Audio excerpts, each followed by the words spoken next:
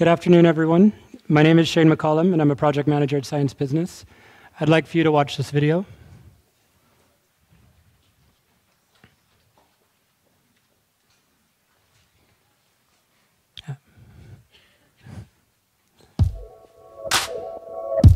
Cities are getting bigger and bigger. By 2050, 82% of Europe's population will be urban. And as cities grow, we keep adding technology. We're sensing, filming, measuring, analyzing and controlling our urban environments constantly. Add the routine problems of bad traffic, noise pollution, fouled air and lurking crime, and the modern smart city starts to look pretty dumb, if not downright unlivable. Can we fix that? Can our best minds in urban planning, civil engineering, computer technology, sociology and other fields find solutions? Blue sky thinkers from across the world are trying to do exactly that. How citizens deal with this data management interests Jennifer Gabrice. My research looks at environmental sensing technologies and public participation. So we're asking what role citizen-gathered data can play and how that might improve forms of urban governance. We're doing this research across 3 project areas, including pollution sensing, urban sensing, where we particularly look at the role of the citizen in smart city projects, and as well as wild sensing, where we look at how citizens might monitor the activity of wildlife in order to be more engaged with questions like biodiversity and so on. Modeling the cities of the future is also an immense task. Luc van Gool is working on that problem. There are quite a few 3D city models available, but we want to extend them in 2 ways. First of all, we want to add a level of understanding so that buildings consist of floors, windows, doors and so on. If you have this understanding, you can look into different areas like how much light would come into an apartment because you know where the windows are. And secondly, we want to have also traffic flows added to cities so that city models become much more realistic. They are dynamic. You would know what are the levels of pollution, for instance, or how busy is a certain street. Should I send my children down that street to go to school? These scientists are among thousands being funded now by the European Research Council, the frontier research science agency for Europe.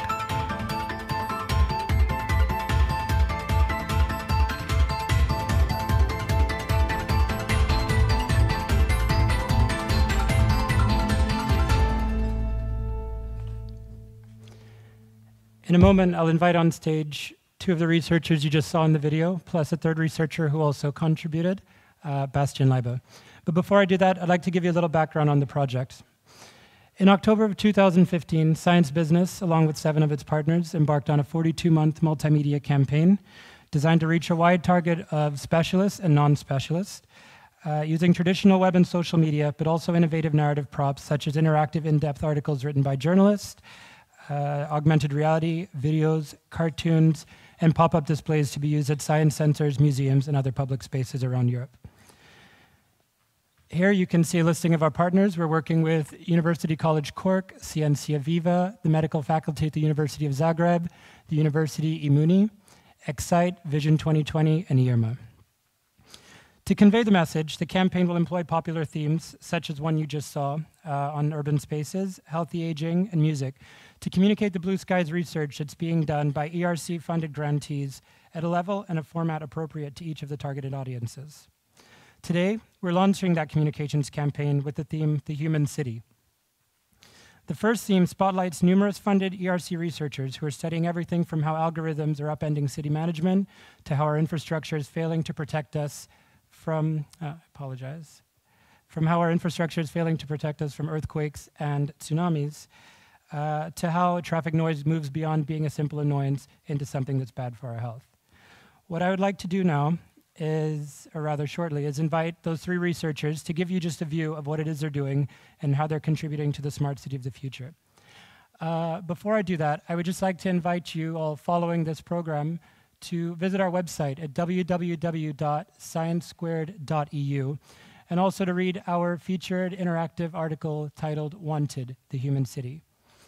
Now I would like to invite Professor Van Gool on stage to discuss with us some of the research he's doing in this area. Professor Van Gool.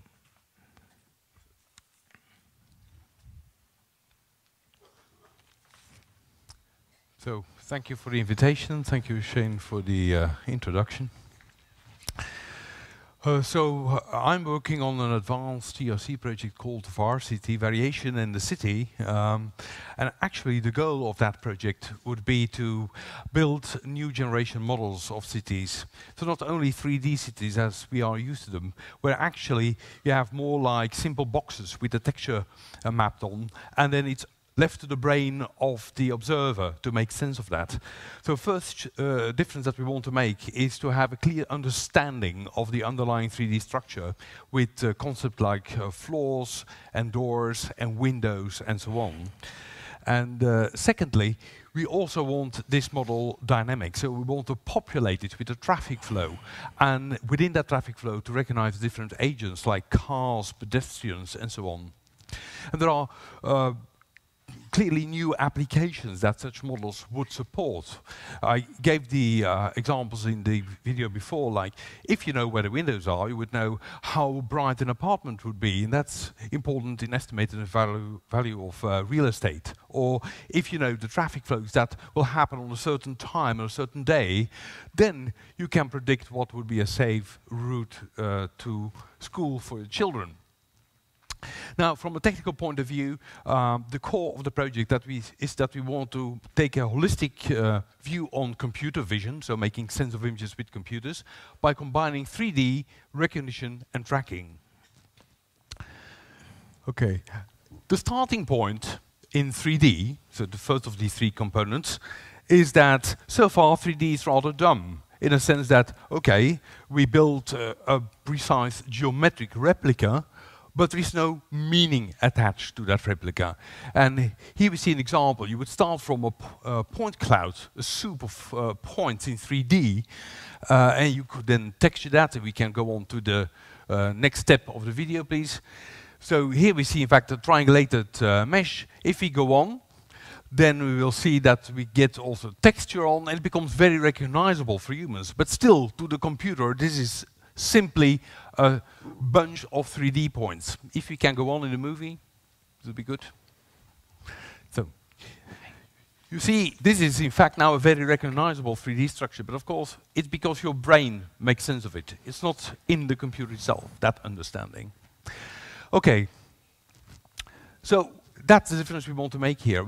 For that, we use so-called procedural modeling in 3D, and that means you have this list of rules to describe a building. So on top, on the right, you have the Maison Carrée as an example in Nîmes, in France. Below is in fact the result of the rules that you have on the left. And now you have this very compact model with understanding what the different parts are, and it generates you very compactly a highly precise description. Second component was tracking. Tracking is important in the project because we want to understand the traffic flows, as I said.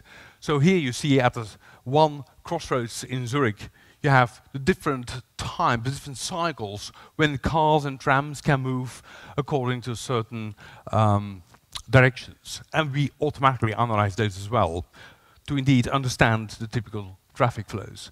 Recognition, so on the left you have an image. On the right-hand side you have the understanding of the computer after this automatic processing goes on, where you would have in red windows, you have balconies, you have the blue roof there, you have the yellow wall. And if we have that, we can actually improve the 3D models. So again, on the left, what I just discussed, and on the right-hand side, you would have this now structured model. So this is a computer model generated from the image on the left. Okay. But now with concepts like windows and doors and all that, which is new in this area. Okay. So if you look at this video, you see the difference between the typical classical way of having just a box for that building and smashing a texture on, versus the structured description on the right, where we know where the windows are, they would lie a bit deeper, even if that is difficult to measure exactly in 3D. We would also have some reflections in those windows, making it a much more vivid and realistic visualization.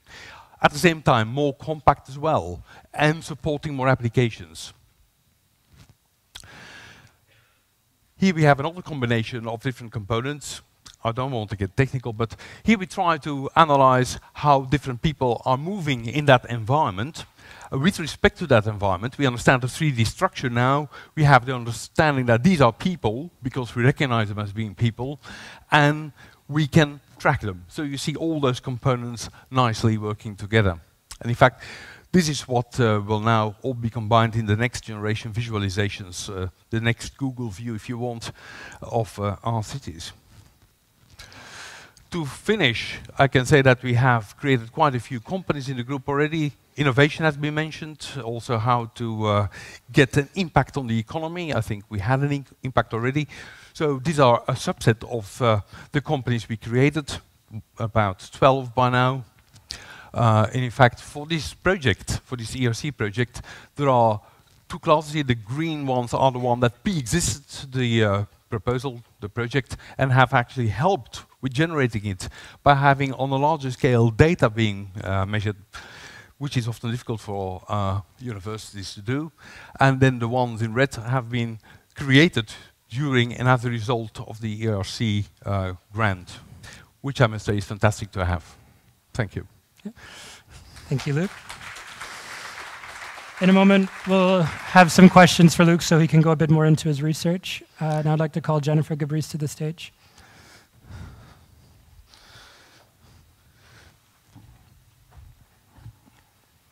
Here you go. Cheers. Thanks, Shane and Science Business for the invitation. As you will have seen in the video, I'm leading the Citizen Sense project, which is based at Goldsmiths, University of London. And what we're looking at is the use of low-cost sensor technologies by citizens to better understand their environments. So we've done this work already in the area of pollution sensing, and now we're looking at urban sensing in smart cities. So smart cities are often featured like this, a kind of overarching diagram of the ways in which sensors, the Internet of Things, will help to improve urban functions. And here you see a map from Labellium, which is a Spanish tech company. So everything from smart energy to smart grids for traffic construction and congestion to noise maps and more. One area of particular interest for us is air pollution sensing, which is what we've looked at in more detail. And this is what you find in these visions, is that citizens are an important part of how smart cities are meant to function. But what do those practices actually look like? So that's what we're looking at in much more detail. And has been mentioned, and this is quite working, has been mentioned earlier in the innovation panel, is that open innovation and co-creation are really an important part of looking at how technologies are used. So that's what we're looking at here in this particular project, is how to make technologies, how to put them out into spaces where citizens are using them, and to see what happens not as an end user problem, but as a kind of process along the way. So as part of that, we've done some sensor testing, and we've looked at a lot of off-the-shelf technology, not just technology that we can build ourselves. So here you'll see a very popular air pollution sensing technology called the air quality egg. And this technology, which is meant to be just a plug-and-play technology, we found is actually quite difficult to work with as kind of if you didn't necessarily have advanced technological knowledge. And the data also that the egg put out wasn't necessarily comparable to what you would see in an air quality monitoring network. So this really raised questions: how could regulators take seriously the data that citizens are collecting?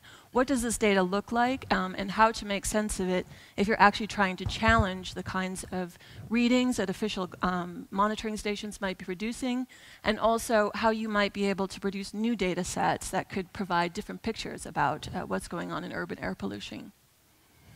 So these are technologies we then took out into the field to actually test in more detail in relation to the official monitoring stations, to try out a range of technologies, to map those, and to create maps to look at pollution hotspots and to see in more detail not just what sort of readings you're getting from a fixed pollution station, but what sorts of pollution readings you might be getting as you move through the city. And this is another important point, is that you might understand pollution differently if you look at your individual exposure as opposed to what a fixed station is telling you. So we've done, as I mentioned, a kind of first wave of this testing. Here's a citizen sensing kit that we developed for pollution sensing to look particularly at how citizens might monitor pollution in relation to industry, specifically hydraulic fracturing. And we created this kit and deployed it to over 30 citizens to use over a space of 7 months. What we found was really interesting is in the process of generating data, it's a bit of an advancement problem, that the data that citizens generated, which was quite interesting because they had a spatially dense network of collecting data, is that regulators didn't necessarily take seriously the data that citizens were gathering. So this was a conversation that citizens began to have with their policymakers. They began to notice patterns in relation to industry events, for instance, and then began to ask how regulators might do something in relation to these events. And it was a conversation about how robust and accurate the citizen data was, which is quite an interesting conversation, I think, as sensors develop and everyone's using them, including in wearables. So this is something we then took into thinking about how to rethingify the smart city. If smart cities are spaces in which there is a kind of proliferation of sensors, and citizens are meant to also be sensing, then what role is there for citizens in thinking about how to rethink and rework the smart city, so it's not just a top-down tech initiative, but it's actually something that citizens can contribute to in a variety of ways. So we had a workshop recently in Berlin where we asked a number of people if you could rethingify the smart city and the kinds of urban sensing that went on there, what sorts of scenarios might you develop? And here you can see of everything from smart grids and people rethinking smart grids such that homes might become power plants in a decentralized power network, to taking data walks, collecting data, air quality monitoring, of course, and generating new kinds of citizen engagement. But here, as I've mentioned, a kind of critical question is how can that data that citizens gather be taken seriously in regulatory spaces and beyond?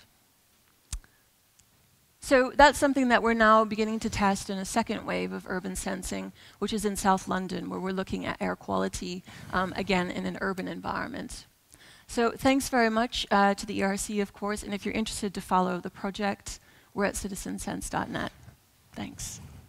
Thank you, Jennifer. And finally, I'd like to invite Professor Leibe.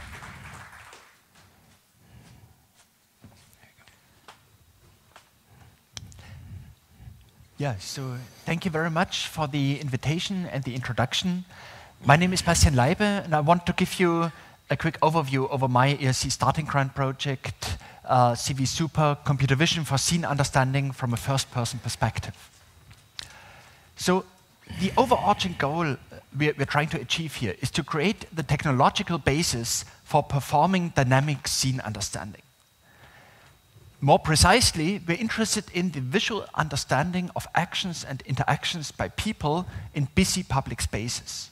So we want to go out into the world and process video that is similar to what we humans see and get closer to the capabilities that we humans use in our daily lives of analyzing and understanding this visual input. In particular, we are specifically interested in interactions that affect future motion and to predict this kind of motion. And this is a very important capability in order to enable future applications such as wearable assistant devices, such as seeing aids for the blind, future service robotics, or intelligent vehicles. Now, if you look at specifically service robots, this current state of the art is that here you perceive the scene, you see people as obstacles. They might be in different places at different times, but it's still a major challenge to go out with a robot into such a crowded environment and move through the crowd in a busy, in a socially acceptable manner where the robot anticipates people's motions. Similarly, if you want an assistant device to enable a blind person to walk through a crowd as you can see it in such a place like here. This is still a major technological challenge, and we are working towards creating the technology to enable such applications. So here we want to take computer vision and go out with it into the open. Look at video input that is similar to what a human sees and interpret the scenes that we're seeing there. So this involves detecting people in the environment, tracking them over time, estimating their motion, and predicting how this motion will continue. In a sense, this is very similar to some of the research that Luc van Gool has shown. Here, in our case, the difference is that we're not interested in aggregated traffic flows, but instead of analyzing what such a scene means for our own navigation decisions. But this also doesn't stop with looking at people. If you look at busy outdoor settings, you will also observe a large number of other unknown objects that you might never have seen before, but which still affect people's motions, such as here a child stroller. And we want to be able to detect such objects and analyze how people are interacting with them. Similarly, we're interested in how people are interacting amongst themselves, social behaviors that are expressed here. And all of those interactions and behaviors do not occur in isolation. They're always a factor of the environment. So we're also interested in analyzing the semantics of the environment.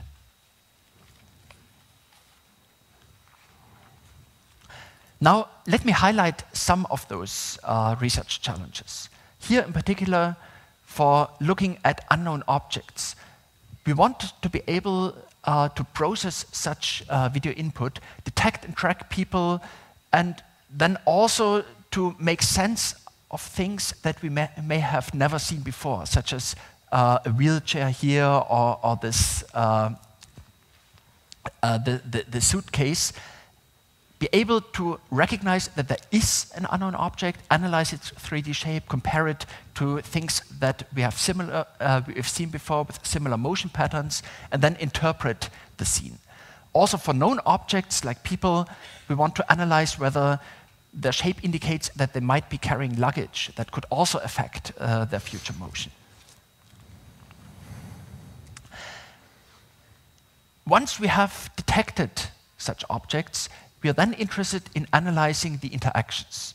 So here, in such a case, we want to be able to recognize that this person is pulling a suitcase. There are different cases here. This guy is pulling with the left hand, and then it's switching to the right hand. Here in this case, we have a person pushing a child stroller. Those green bars indicate group interactions, where people are walking together and where the motions are also affected by the other motion of people in the group. And finally, when looking at the environment, we're interested in getting a better understanding of the semantics of all the input that we see, really at a pixel level. So here, for each pixel of this video, we want to understand whether this pixel shows road, sidewalk, buildings, vegetation, and so on, because those are regions that affect what kinds of objects we can expect to see there, and how people may interact with those objects in those locations.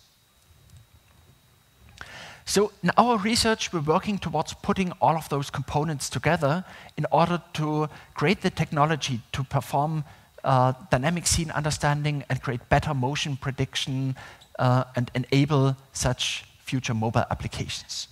Thank you very much. Thank you, Bastien. Now I'd like to invite Professor Jean-Pierre Bourguignon from the ERC on stage and join us in a discussion with the researchers.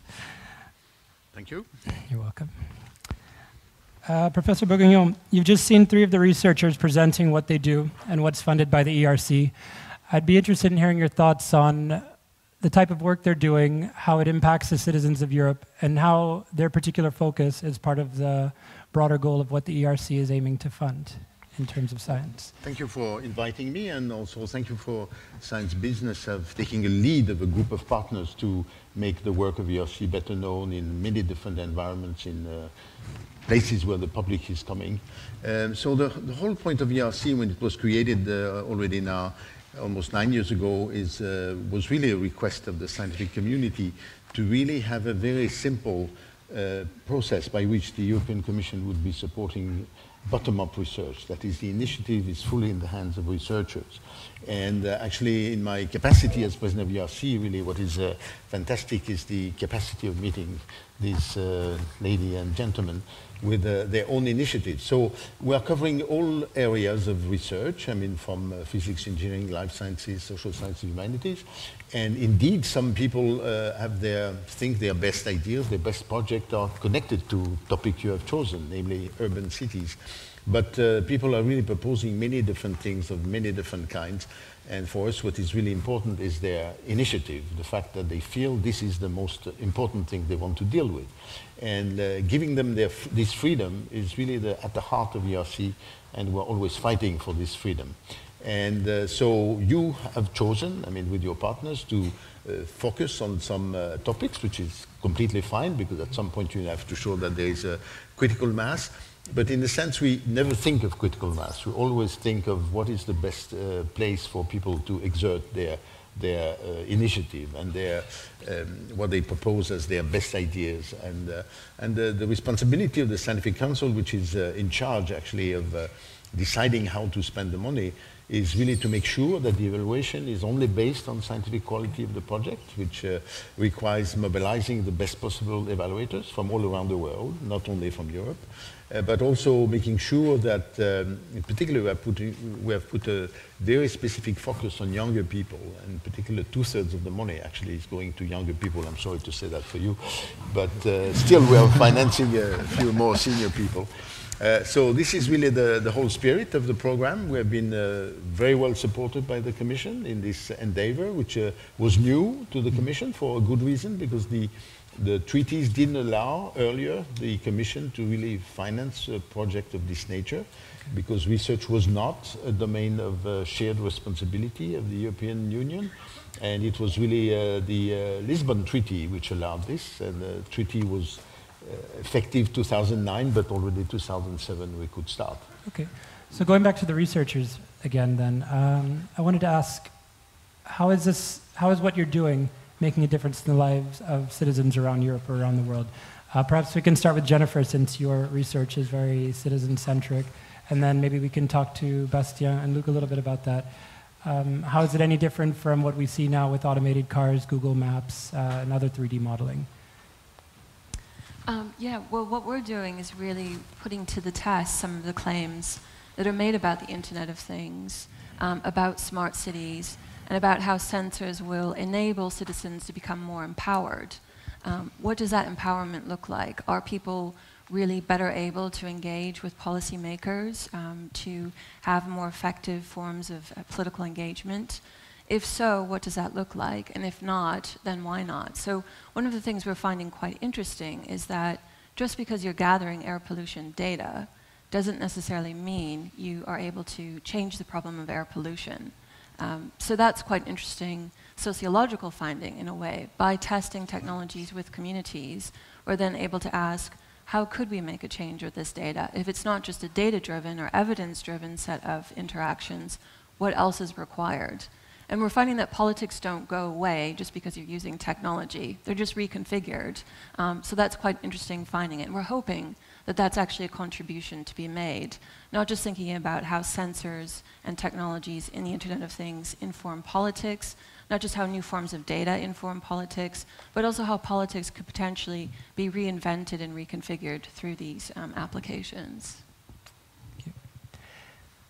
Yeah, in my case, I think there is a huge potential for technology to provide benefits to people in the form of assistant devices or future robotics applications, where at the moment the roadblocks are simply that we have such complex scene understanding problems that current technology cannot solve yet. So here we are really trying to remove some of those roadblocks and create the basis on which such devices can be built. And for me, the prime example is always the seeing aid for the blind. So to enable people to participate in everyday life activities that are currently not easily possible. Crowded spaces that create tough navigation problems. And if we can create help for them to really navigate in such spaces, this would already be a huge benefit. Okay. Well, it's certainly not far from practical applications, of course. If I look at what we are doing, for instance, I'm also leading the autonomous driving lab of Toyota in Europe, the biggest European lab on autonomous driving. And of course, many of the things that we have to deal with this city modeling problem are of direct relevance also for that application, to just name one. For instance, Bastian has also mentioned trying to predict what people will do next. Well, that's a very big issue in autonomous driving. It's crucial. You gain maybe those 1 or 2 critical seconds that make the difference between a catastrophe or nothing bad happening. The same for the way of updating knowledge about 3D cities. There is a big problem with responsibility, of course, of autonomous cars. They can drive around as long as their model of the environment is correct. But that also presumes that you have means to regularly update the model of the environment. Otherwise, you're just making mistakes. So all these things certainly tie in, and quite directly now, with practical applications. And if you look at the field of computer vision, and indeed I'm old enough to know a bit about the past there too, right? If you compare with the earlier days of computer vision, it was all rather theoretical and abstract maybe still, although in machine vision, so industrial inspection, there was an important application, but that went away a bit from academia because that became its own niche industry, because it also requires a lot of specialized knowledge about one particular application of one type of industry. But later on, and we are now living those days, it has become a consumer product. And so now we have computer vision on mobile devices, we have computer vision in cars, in just almost like anything you can imagine tomorrow. And that makes a big difference, of course. It's really now a very widely used technology that people are also increasingly acquainted with. Okay. In a moment, I'll open up for some questions from the audience, but going back to what you said and what we saw in some of your videos, one of the interesting things I saw is that in order for you to acquire this data, I was wondering if there are any sort of privacy issues or privacy-related topics you have to deal with, because what I see in yours, for example, is quite a bit of mapping on streets as you go along. With yours, quite a bit of recording in public spaces of people moving around. So you mentioned roadblocks earlier. I don't know if this is one of the roadblocks you were discussing, having to deal with certain hurdles in going about your research? I was more talking about technological roadblocks, but it's clearly also a societal challenge. So what kind of technologies do we want? How can we devise them in a way that they are privacy preserving, even privacy enhancing in cases? So here, in terms of the research that we're doing, we're at the cutting edge, so we're very aware of those challenges. We're very responsible in what we do with the data that we acquire, that we process.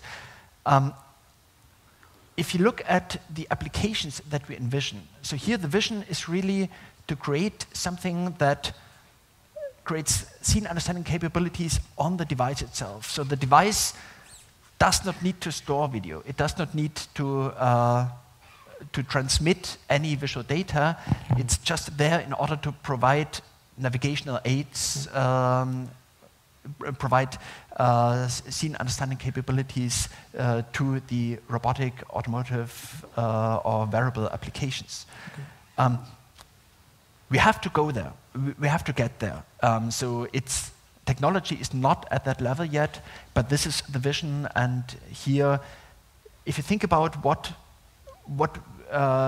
we process, it's basically nothing else than what a human would see if he would walk through the same path. Okay. So, yeah. Yeah, well, to emphasize that actually, maybe that's a bit the European disease. These people are always afraid of technology. In the newspapers now, there was also a whole discussion about the massive job losses that would happen and so on. It's almost like opting out from the possibility to create these new technologies in Europe and be part of that. Right? So certainly in the past, technology has not destroyed jobs. It has always created more jobs, and it destroyed and actually more interesting jobs also. So that as a remark before. Okay. But now, as far as technology goes, I think technology can also be a great protector of privacy. And in our project, for instance, I see it that way. It's really like privacy by design. For instance, if you take something like Google Street View, there will be people visible there on the street. And of course, you can blur their faces, but that would not mean that people who know those persons would not recognize them somehow. You could probably identify quite a few people if you know that part of town. But suppose now you can recognize indeed these are people, that's a car and so on, and you can take them out of the model. And instead, when I talk about traffic flows, of course we do not want to show the individual people leaving their door in the morning at 8:35 precisely and show that in any model. We want to show the typical flows that exist, how dense those flows are, and visualize them nicely so that it's also a neat thing to look at. But it's all anonymized, and it's anonymized because of the technology. It's the very technology that, in fact, guarantees the privacy. Okay. Is there one or two questions we have in the audience that we can take quickly?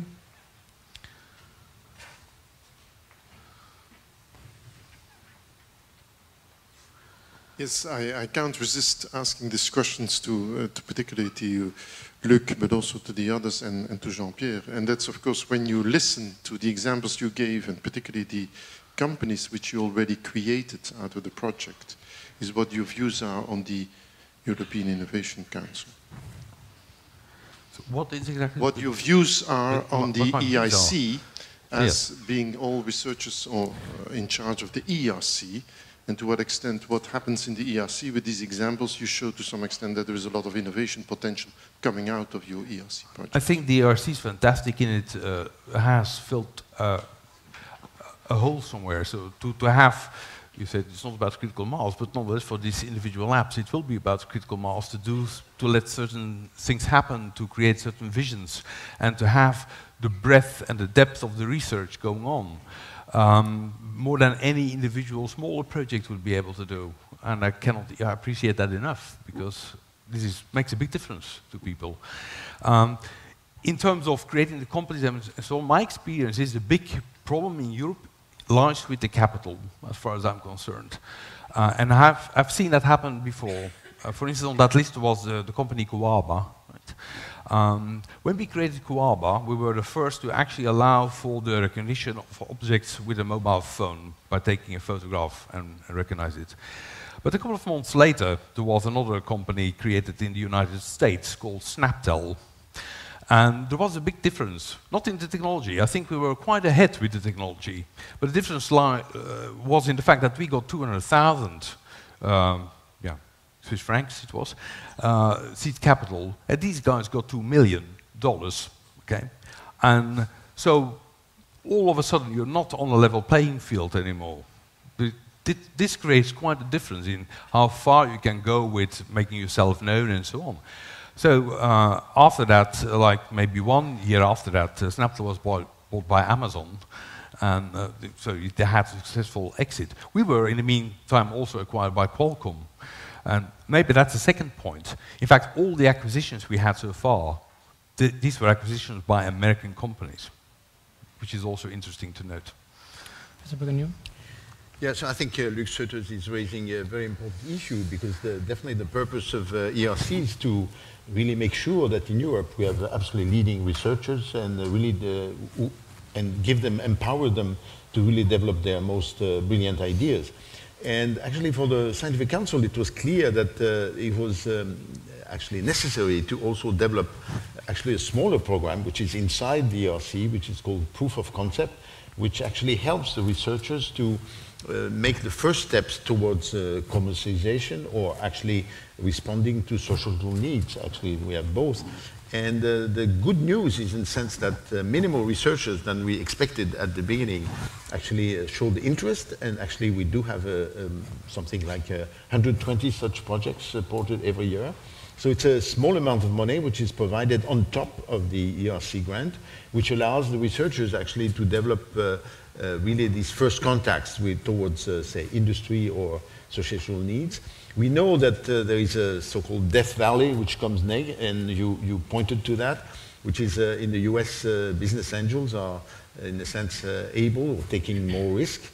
And taking risk is not something which is really very much embedded into the European culture. And I think this is something which needs to be addressed.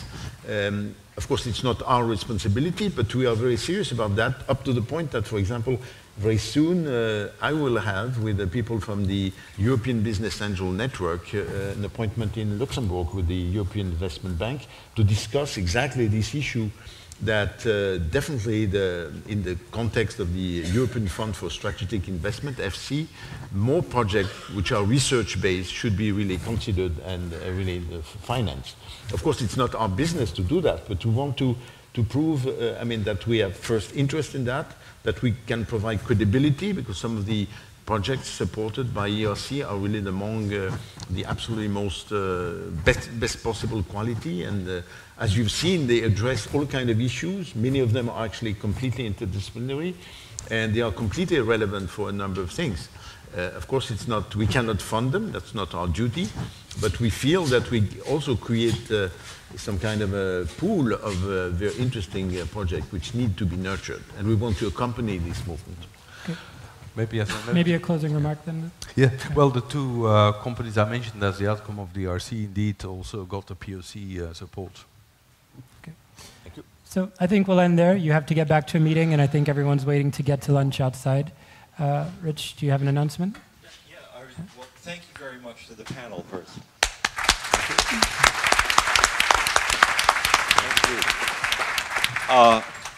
you. This is what we've just seen here is frontier research, blue sky. But frontier research can affect your life. And that's kind of the point that we're trying to get across. That when we looked through the ERC database, there were about 80 projects over the years that have been done on different aspects of urban problems and urban life. That affects about nearly 70% of the European population. And as we go, therefore it's important. It works out to about 125 million euros that the ERC has granted since 2007 on different aspects of urban problems. That's without anybody from on top saying it should be. That's a reflection of the strength of the scientific community in Europe. And that is ultimately the message that we're trying to get across here. In the next 3 years, we will be picking out other strands of ERC research, like food. Why does it taste the way it does? What's that about? Psychology, chemistry, biology, history, linguistics, culture? You know, why is food the way it is? Music, sensory perception, robotics, all these different themes that affect all of our lives. So we ask you to go to sciencesquared.eu and sign up for the newsletter. You'll find out more. Thank you very much.